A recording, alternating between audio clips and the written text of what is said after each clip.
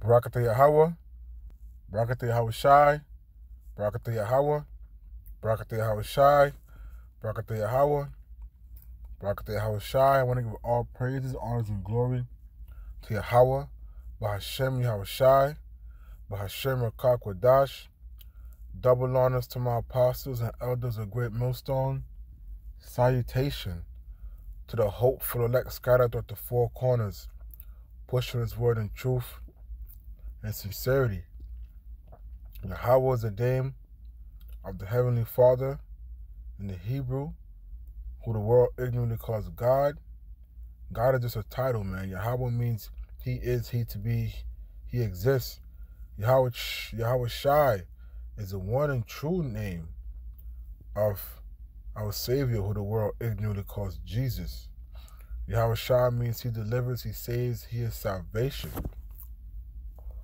Okay, and this is for the nation of Israel, from Judah on down to Issachar, man, from the so-called blacks all the way down to the so-called, Mexicans, man.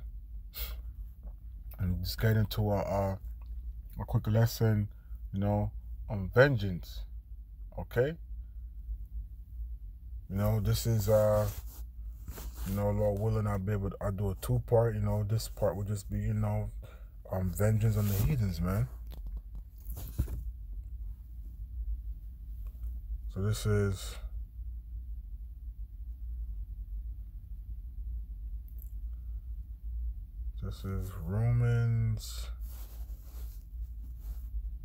Romans 12 and 19. Dearly beloved, avenge not yourselves, but rather give place unto wrath.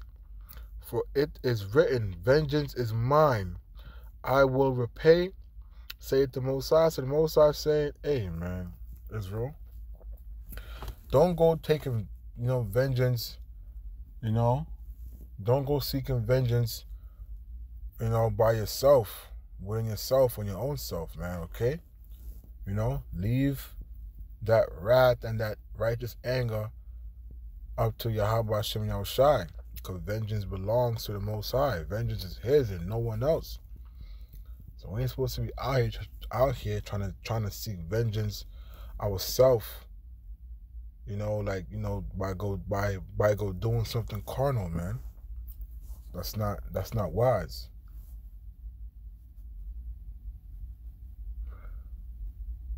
Second Thessalonians 1 and 6. Seeing it is a righteous thing with the power to recompense tribulations to them that trouble you. That's right, man. It's the only right way and righteous way for us, Israel, to have vengeance upon the heathens is to have the Lord take that vengeance for us, man. Okay? So any of these situations that we get into where, heathens don't, screwed us over for centuries, man, it's the righteous thing to sigh and cry and pray unto Yahweh Hashem Shai and let the Most High take vengeance for us. The Most High taking vengeance for himself first and foremost, for, touching the apple of his eye, Yasharala. So the Most High has to get first dibs. Okay? So it's the righteous way to let the Most High take vengeance, man. And not us. This is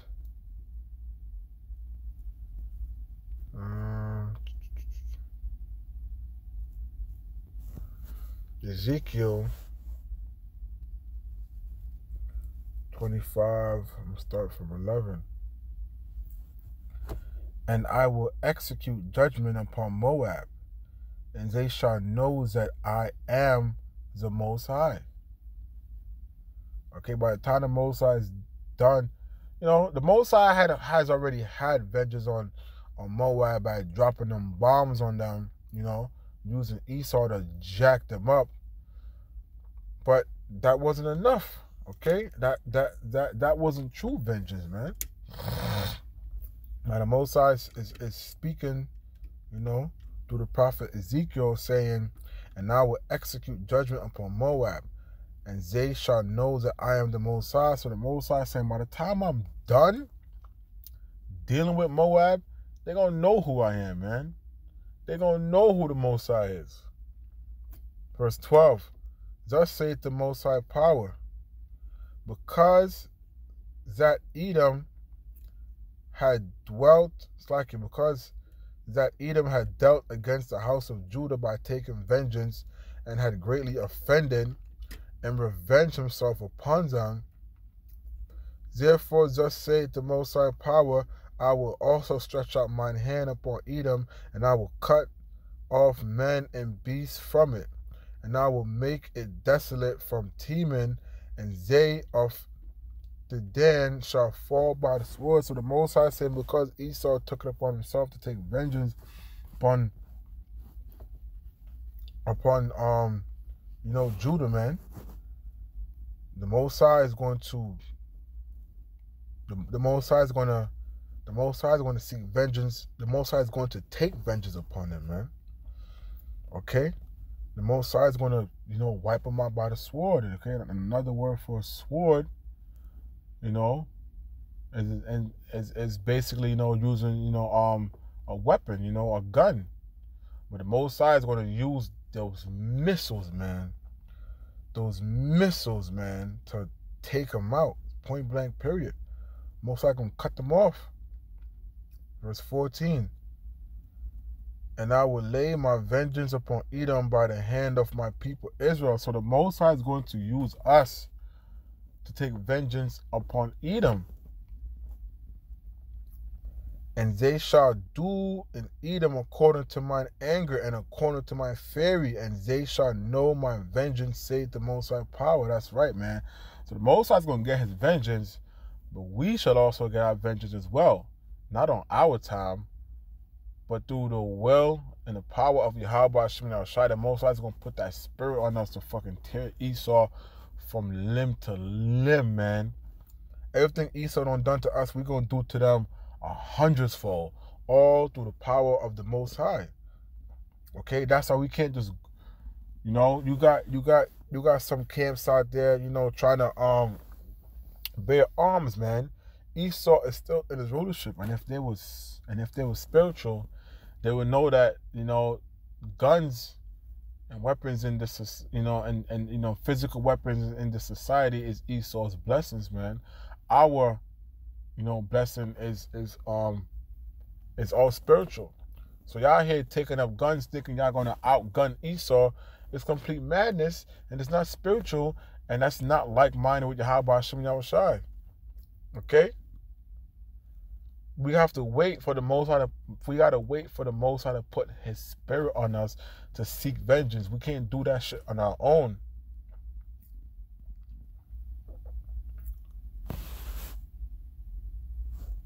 Verse 15. Thus saith the Most High Power, because the Philistines have dealt by revenge and have taken vengeance with a deceitful heart to destroy it of the old hatred. Therefore thus saith the Most High Power, behold, I will stretch out my hand upon the Philistines, and I will cut off the Cheretims, and destroy the remnant of the sea of coast, and will execute great vengeance upon them with furious rebuke, and they shall know that I am the Most High, when I shall lay my vengeance upon them. So the Most High is saying he's going to get his vengeance on every nation, everybody, specifically and especially that damn devil Esau, who's a so-called white man. The Most High is going to get him, man. And that's why Israel, we gotta have patience, okay? We gotta wait on Yahweh Hashem Yahushua. We can't seek vengeance ourselves, or we're gonna just end up being destroyed, man. Because we're not being spiritual, okay? We're not being in tune with the scriptures, man. We're not following the signs, okay? We're trying to, proclaim our own will, and that's wicked, man. We got to do everything according to Yahweh Hashem Yahushua on his time.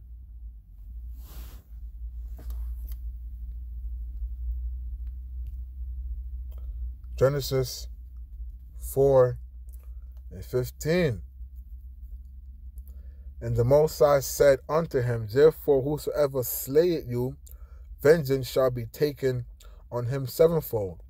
And the Most High set a mark upon Cain, lest any finding him should kill him. So Cain was, because of the wickedness that Cain committed by killing his brother, the Most High put that mark of leprosy on him. And Cain was in fear of his life because he knew he looked abominable. He knew he looked wicked. He knew he looked opposite to everyone that was on the earth at that time. Everyone was had melanin. Cain didn't have melanin anymore, so he was telling the Most High, like, yo, they're going to kill me. So the Most High's telling him, like, yo, don't worry about it. Anybody going to touch you. Anybody who touches you, I will seek vengeance upon them. Vengeance, at the end of the day, will always belong to Yahweh Hashem Yahushua, man, because it's rightfully his.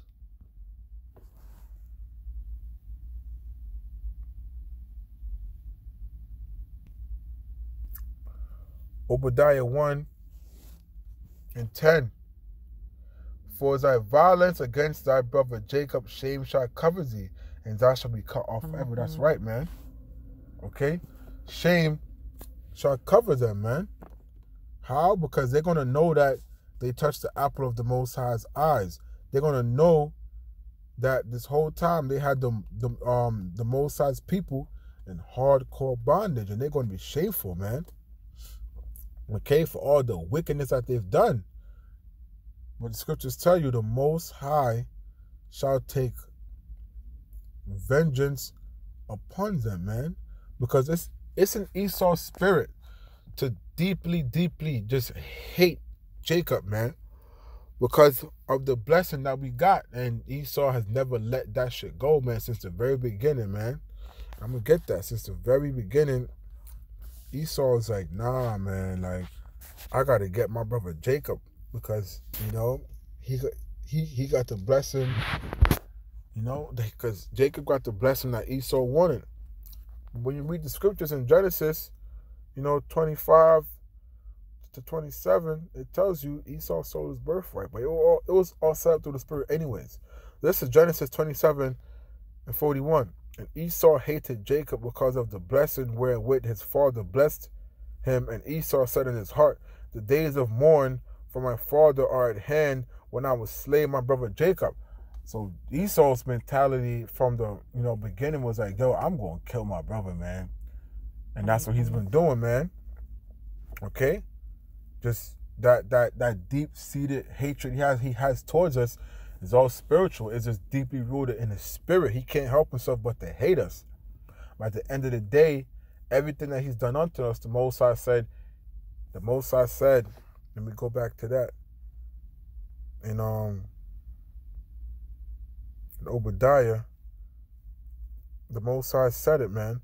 For thy violence against thy brother Jacob, shame shall cover thee, and I shall cut thee off ever. So the Most High is going to get his vengeance upon Edom, man, and cut him off forever, man. That whole Esau,